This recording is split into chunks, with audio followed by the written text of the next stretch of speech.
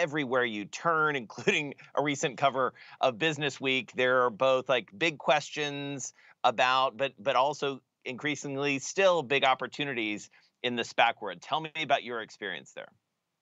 Yeah, we like where the space is right now because I think what's happened is you've basically eliminated a lot of the amateur players that are just want to participate in the space because it's hot.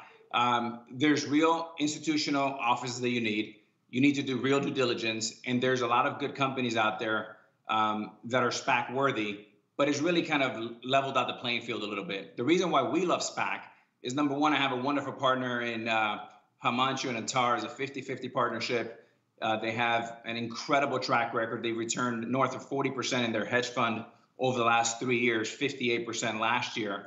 And why we came together is we feel that ARC is tailor-made for SPACs. I mean, we have more deal flow than we can, they're coming out of our ears. But the barrier to entry has often been the capital.